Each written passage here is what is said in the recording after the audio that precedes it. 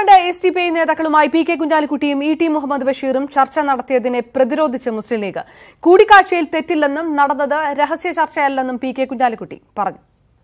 അവർ പറഞ്ഞത് ഒരു വ്യത്യാസവുമില്ല. അവർ പറഞ്ഞത് അത് തന്നെയാണ് എനിക്ക് തോന്നുന്നത്. പിന്നെ ഒരു രഹസ്യ ചർച്ച നടത്തുമെന്ന് അവർ പറഞ്ഞു. ഞാൻ കണ്ടില്ല. അല്ല, അതിപ്പോ പിന്നെ സംസാരമധ്യേ എന്ത് നടന്നു എന്നുള്ളത് എനിക്കറിയില്ല. അതല്ല രാഷ്ട്രീയം ചർച്ച ചെയ്ത് ചോദിച്ചു കഴിഞ്ഞിട്ടുണ്ടെങ്കിൽ മനുഷ്യൻ തമ്മിൽ കാണുമ്പോൾ എന്താ പറയുക, അത് എനിക്കറിയില്ല. അത് അവരോട് ചോദിക്കേണ്ട കാര്യം. അതേസമയം രാഷ്ട്രീയ കൂടിക്കാഴ്ചയല്ല Sdpiയുമായി നടത്തിയതെന്ന് ഇ.ടി. മുഹമ്മദ് ബഷീർ ആവർത്തിച്ചു.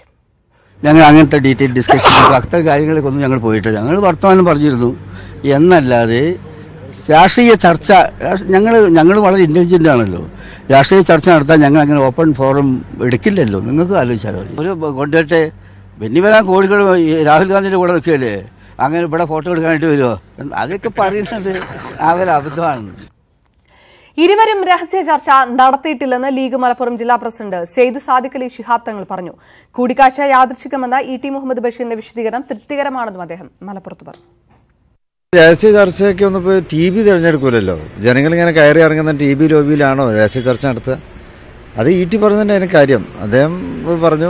എന്തായാലും സാഹചര്യം അദ്ദേഹം പറഞ്ഞിട്ടുണ്ട്. അതന്നെ, അത്രേ ഉള്ളൂ. യാദൃശ്യമായിട്ടുള്ളതാണ്, അതല്ലാതെ പാർട്ടി അറിഞ്ഞുകൊണ്ടുള്ള ഒരു നീക്കമൊന്നുമല്ല.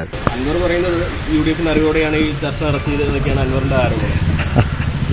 അതിനൊന്നും എനിക്ക് മറുപടിയില്ല. അതേസമയം മുസ്ലിം ലീഗ് നേതാക്കളുമായി രഹസ്യ ചർച്ച നടത്തിയിട്ടില്ലെന്ന് Sdpi വ്യക്തമാക്കി. പ്രത്യേക അജണ്ട വെച്ചുള്ള കൂടിക്കാഴ്ചയല്ല നടന്നതെന്ന് Sdpi സംസ്ഥാന പ്രസിഡന്റ് അബ്ദുൽ മജീദ് ഫൈസി പറഞ്ഞു. യാദൃശ്യമായി രണ്ട് പാർട്ടിയുടെയും നേതാക്കന്മാർ കൊണ്ടോട്ടിയിൽ എത്തിയപ്പോൾ യാദൃശ്യമായി ഉണ്ടായിട്ടുള്ള സംഗതിയാണ്. വളരെ മുൻകൂട്ടി ആസൂത്രണം ചെയ്ത ഒന്നല്ല. മറ്റൊന്ന് ഇനി മുൻകൂട്ടി ആസൂത്രണം ചെയ്ത് കണ്ടാൽ പോലും അതൊരു മഹാപാപവുമല്ല. ഇടതുപക്ഷത്തിന് അവരെ സംബന്ധിച്ചിടത്തോളം അവര് ഇതിനെ വർഗീയമാക്കി, അതിനെ മതവർഗീയമാക്കി ചിത്രീകരിച്ച് അതിൽ നിന്ന് വർഗീയ വോട്ട് നേടാനുള്ള ഏറ്റവും ഹീനമായ ഒരു പ്രവർത്തനമാണ് CPI നടത്തുന്നത്. പരാജയ ഭീതി മൂലമാണ് മുസ്ലിം ലീഗ് വർഗീയ കക്ഷികളുമായി ചർച്ച നടത്തുന്നതിന് CPM സംസ്ഥാന സെക്രട്ടറി കോടിയേരി ബാലകൃഷ്ണൻ പറഞ്ഞു. എല്ലാ കാലത്തും വർഗീയ കക്ഷികളെ കൂട്ടുപിടിച്ച ചരിത്രമാണ് ലീഗിനുള്ളതെന്നും അദ്ദേഹം കുറ്റപ്പെടുത്തി.